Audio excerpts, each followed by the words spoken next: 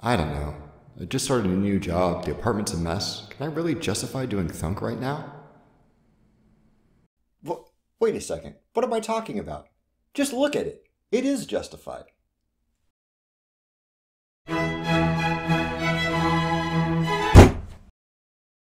The half-dozen airports around London are dense with business travelers at just about any time of the year, and none are busier than Heathrow, the #2 airport in the entire world.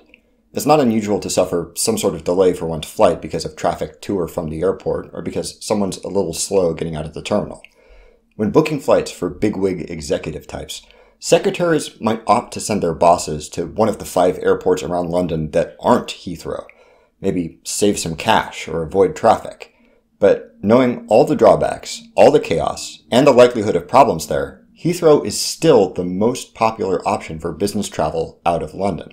The problem is that Heathrow is viewed by most people as the default option, one which can be justified easily.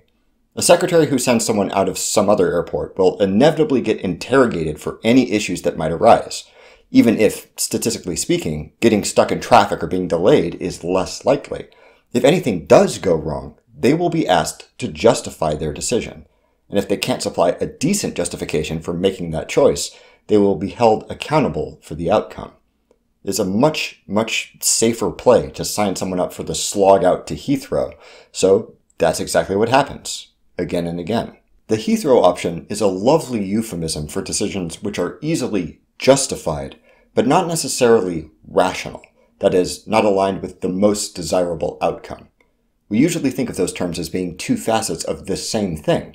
If a belief is rational, then it's justified. Having a justification for what you're doing means that you're acting rationally. There are ways of looking at the situation and saying, well, the decision isn't really justified, or, well, it's technically rational, but we can feel the two being teased apart in some sense. It's not an uncommon thing. In game theory, there's a whole class of cases like the Heathrow option called paradoxes of rationality, where the most justified course of action invariably results in worse outcomes. That's kind of weird if you think about it. I mean, the whole point of formal analytic tools like logic and argumentation is to justify our assertions, which is supposed to ensure that our conclusions are rational. Take the classic logical syllogism. Socrates is a man, all men are mortal, therefore Socrates is mortal.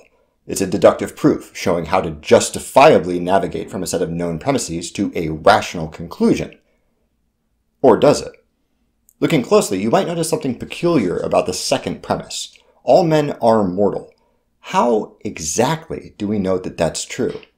Well, we could use induction, generalizing from a few men who turned out to be mortal to all men, but there are some uncomfortable problems with induction, as we've discussed on THUNK. You might have heard that correlation doesn't imply causation. But that's all that induction is, assuming that it does. The number of federal dollars spent on science and tech correlates very closely to deaths by strangling and suffocation. So, inductively speaking, we should expect a sudden increase in NASA funding to cause a sudden spike in garrotings. But we don't, because that's crazy.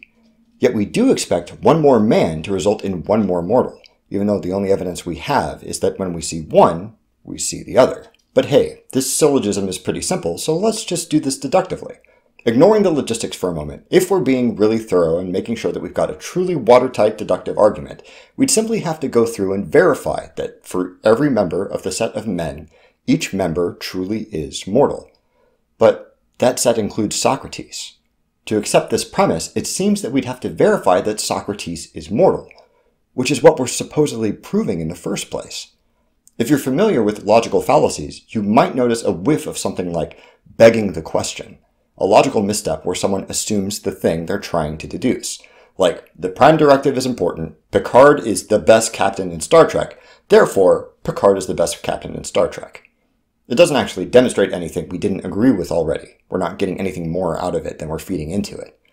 Some philosophers think this question-begging thing is endemic to all logic.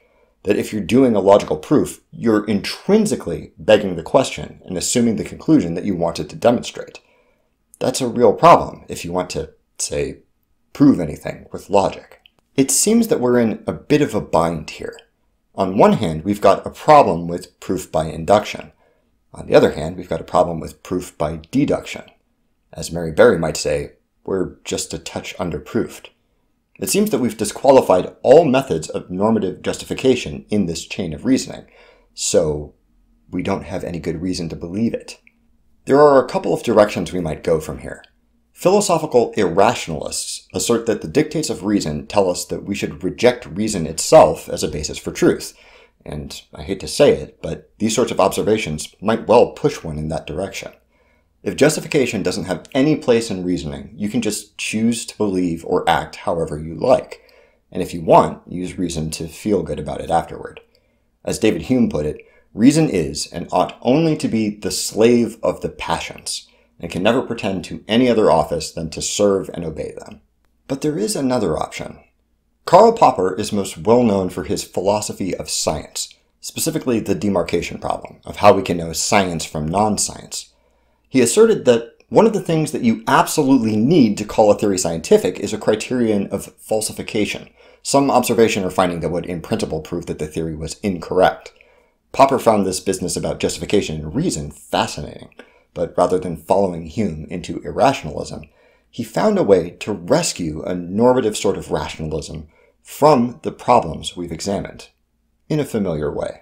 Popper's theory of critical rationalism accepts these critiques of justification's role in reasoning head-on.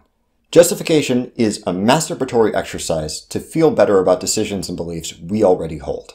If you want something to be true, you can always gather evidence to believe it, or prove it logically without too much trouble, so justification is simply bankrupt as a foundation for knowledge. But what about criticism? What about things that reason tells us can't be true? The distinction might seem subtle, but it makes a world of difference when we're talking about how we might use reason to know things. As with Popper's scientific demarcation, according to critical rationalism, when we're reasoning properly, we're guessing what might be true, then subjecting that guess to various tests of consistency in comparison with evidence, not to see if we can justify it, but to see if there's anything that disqualifies it from the realm of potentially rational notions. That puts objective truth much further out of reach than we generally like to think that it is. Without the option of confirmation, all we have left is a set of ideas that we happen to come up with, which are internally consistent and aren't explicitly contradicted by any of the criticism or evidence we've raised so far. That's a pretty small needle to thread, and if we're limited in some important way in what sorts of guesses we can make in the first place, either because our puny human brains can't even come up with the right sort of ideas, or because we can't recognize them as being worth reasoning about, it's possible that we simply can't get close to the truth. But importantly, this still allows room for reasoning as a normative process, something that can, in principle, distinguish between irrational and potentially rational beliefs and behaviors. By eliminating justification as a mechanism of rationality, it undercuts a lot of stuff we normally associate with reasoning, the sort of prescriptive approach of proving that the rational thing to believe or do is this, that, or the other. That sort of thing remains in Hume's irrationalist camp, a frivolous bit of rhetorical posturing. But by abandoning justification, it allows us to focus on the meaningful work of criticism, poking holes in ideas, finding inconsistencies or counterfactual evidence to prune away the bits that we can be sure are wrong. The ideas that seem especially useful and resilient against criticism, while still making substantive claims, are probably closer to being right. We can't ever really know for sure, but we can compare notes and get better guesses than we would on our own. The resemblance between critical rationalism and Popper's theory of demarcation is striking. By focusing on disproving things that aren't true rather than proving things that are, he builds a convincingly robust account of how these tools can continue working, even under highly persnickety philosophical scrutiny. It's fascinating that he establishes such a relationship between reason and scientific investigation, maybe even helping to explain some part of the fruitfulness of scientific methods. Skeptically minded philosophers find Popper's defense of reason insufficient to rescue it from relativist or postmodern arguments, saying that even his deflated account of reason's role in objective truth overstates what it can reliably do. More positively minded philosophers find his defense lackluster, suggesting it's defeatist to abandon induction entirely. Of course, Popper would probably have welcomed these critiques of his theory. But what do you think of his anti-justificationist position of critical rationalism? Please leave a comment below and let me know what you think. Thank you very much for watching. Quick plug, the Discord server is phenomenal. I have a link down in the video description. Please, please, please come and say hi and chat with some of the remarkable people there. They're very interesting to talk to. And don't forget to blah, blah, subscribe, blah, share. And don't stop thunking.